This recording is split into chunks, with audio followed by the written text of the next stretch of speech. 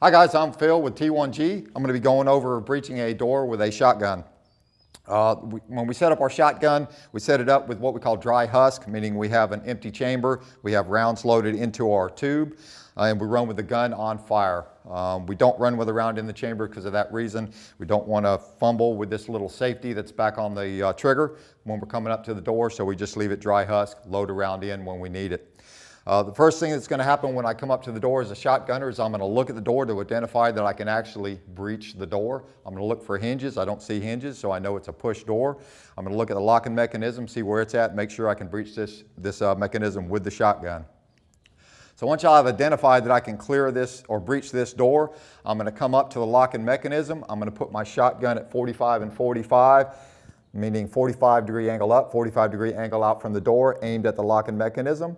I'll press the trigger to breach the locking mechanism, and then I'll use my left foot to push the door open or kick the door open the rest of the way to make sure the team has clear access through the door.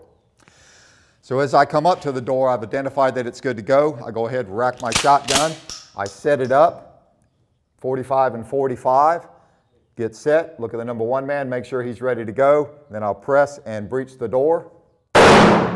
And then I'll kick the door the rest of the way if it didn't go open. Then I'll keep my dry husk in the chamber. I'll move out of the way so the rest of the team can go in. I'll stow my shotgun, grab my primary weapon, make sure I'm up with that, and then go into the room behind the team.